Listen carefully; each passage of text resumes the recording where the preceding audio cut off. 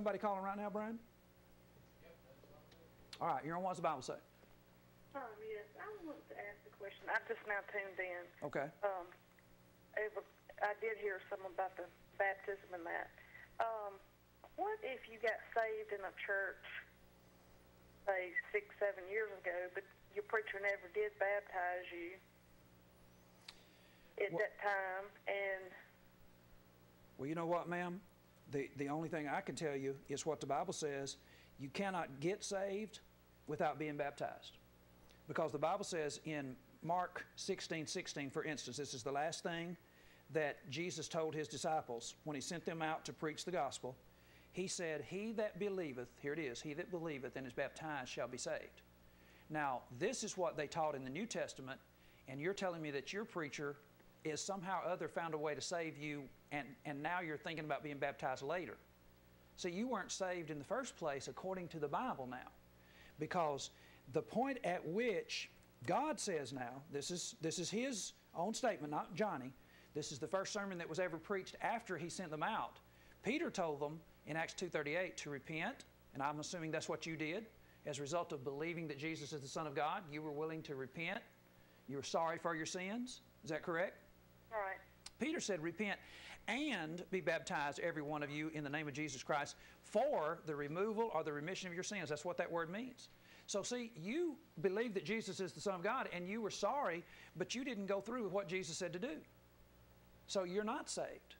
And the reason why the preachers don't go ahead and preach this full truth, ma'am, is if you really think about it, they know that many individuals are going to halt right here. I don't know what the situation was. Let me ask you, let's just see how you were. Some people have a really good heart. Some people don't. Would you have been baptized if he would have showed you this? On that time frame that you're telling about that he said you were saved? Yes, I didn't know this. That's why I'm asking. So you mean to tell me tonight, ma'am, that your heart was such that if he had gone on and shown you this, that you would have obeyed the Lord? Yes. I am very worried. I'm worried for you, but you have a good heart and the Lord spared you tonight. And you've come face to face with this information. I'm very worried about the preacher who rejected the opportunity, refused you the opportunity to hear the full gospel of Jesus Christ. And there are a bunch of them out there. And you know what, ma'am? There are a lot of people that are not like you. Had they heard this part, they would have turned and scoffed. Just like in Jesus' day, there were many people that wouldn't be baptized by John because they just didn't believe that what John was preaching about the baptism had anything to do with anything, and so they just rejected it. And a lot of the preachers know that that's what's going to happen. Do you know, ma'am, there's a sermon out there. Do you know who Charles Stanley is? No. Charles Stanley is one of the most well-known Baptist preachers around. He has a sermon on the internet where he actually he's got a church where he's got about 1,000 or more people in there, and he had a list of all the names of the people in his church who would not be baptized. And on one of his sermons on live television and on the internet, he actually got that list out and showed it to the whole congregation. Here's people who won't be baptized. See, there are a lot of people that just won't do this. They won't allow themselves to be put in the water. It kind of is foolishness to them. But you're telling us tonight, had the preacher gone ahead and told you what Peter told individuals, you would have done it. Yes. Well, ma'am. I was in a small church at the time, and it was in the wintertime, and we really didn't have anywhere to get baptized. And I kind of wanted to do it in the water, like in the creek area. Mm-hmm. And just some things kind of went on in the church, and a whole lot of the elders left, and the church no longer exists now. But I still feel in my heart that I was saved that day because it was the best feeling I've ever had in my entire life. I mean, I felt like I could just fly around the church. My heart was just felt so much love and peace and everything off my shoulders. But I haven't been baptized, and that's why I wanted to call to find out, if I am or not saved. Well, can I give you an illustration here that might help you in regard to this feeling?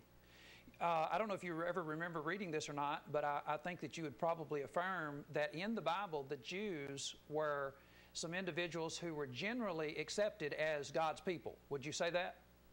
Yes. They were very determinate people. When Paul talks about them, look what he says in Romans chapter 10, verse 2. For I bear them record that they have a zeal for God, but not according to knowledge. for they being ignorant of God's righteousness have gone about to establish their own righteousness. Now, ma'am, if Paul says this about basically the whole Jewish nation in his day, that they're bubbling over, that's what that word zeal, if you break it down in the Greek, it actually means to bubble over.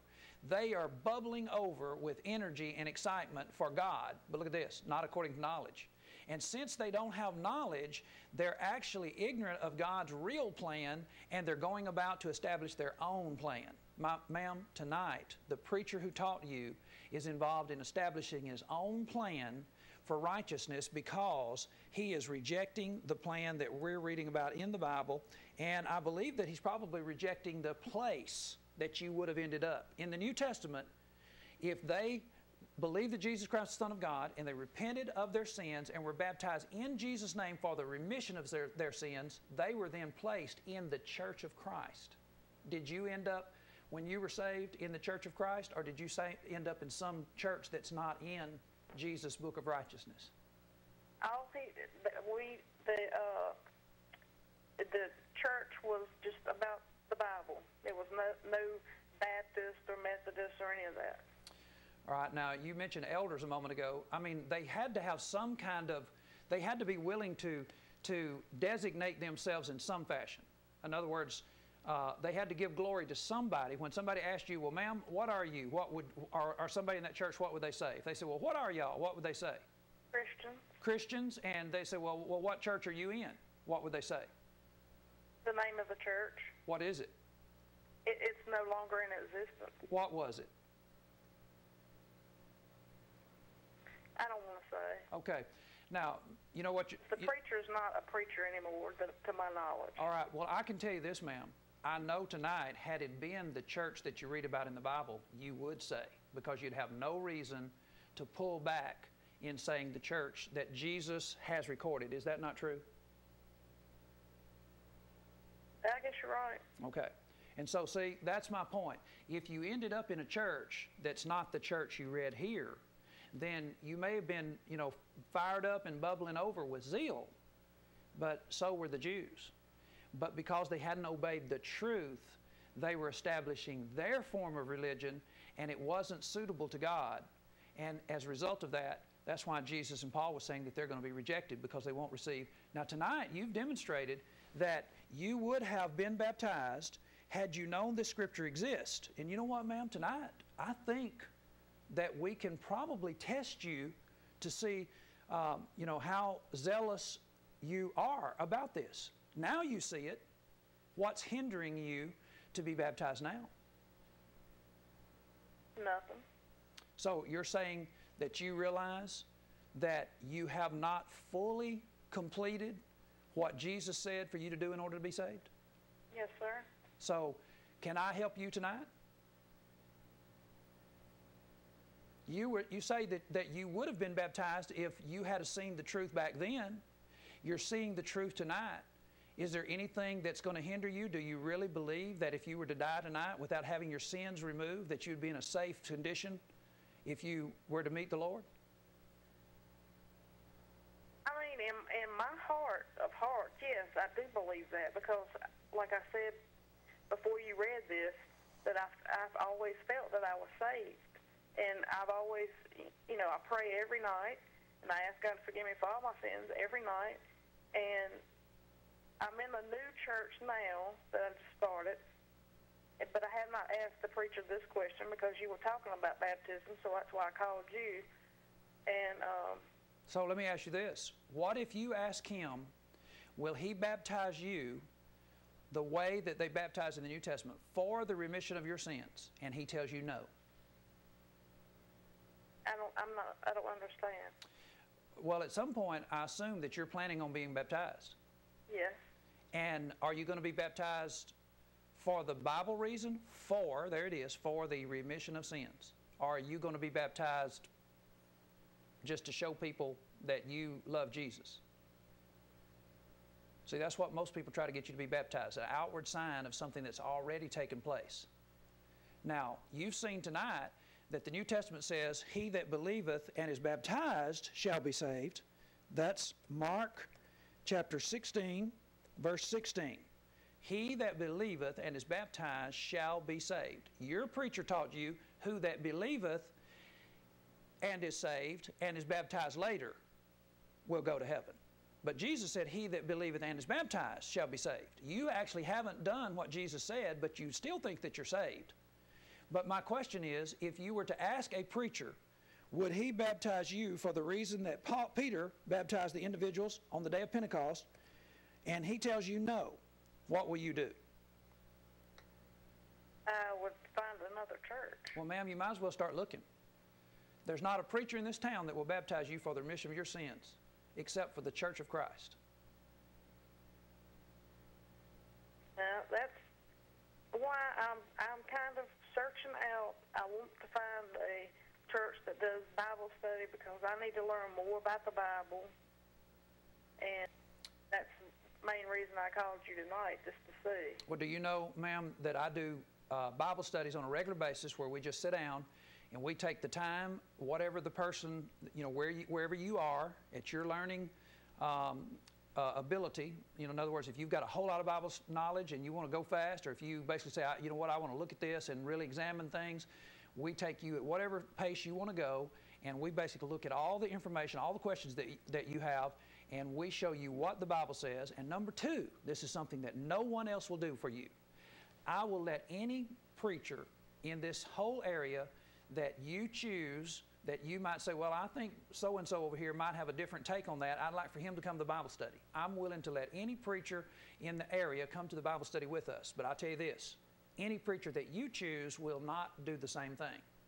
They will not let me come into the Bible study because they cannot maintain what they're saying to you from the Bible. Now, if you had a doctor that said you had cancer, and you had another doctor that said you didn't, and the doctor who said you didn't was willing to meet with the one that said you did, and you went and told him, a doctor over here says that I don't have cancer, would you meet with him? And he said no, what would you think?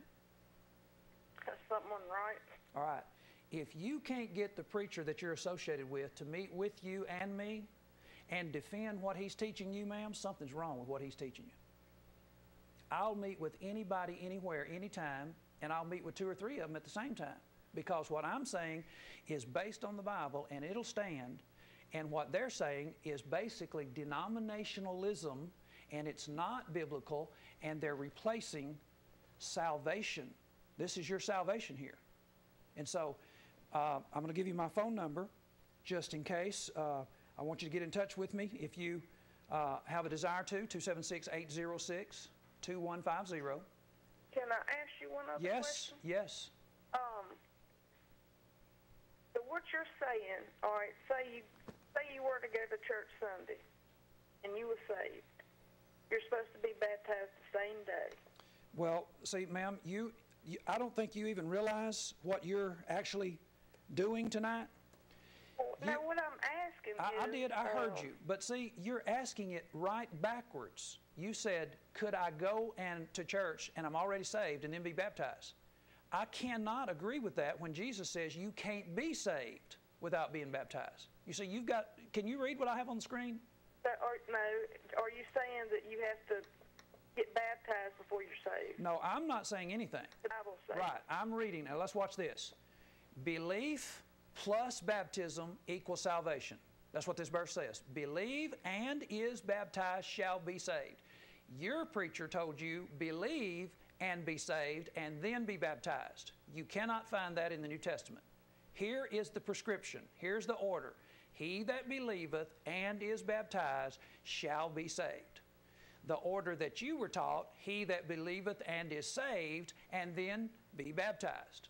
And you're still saying it.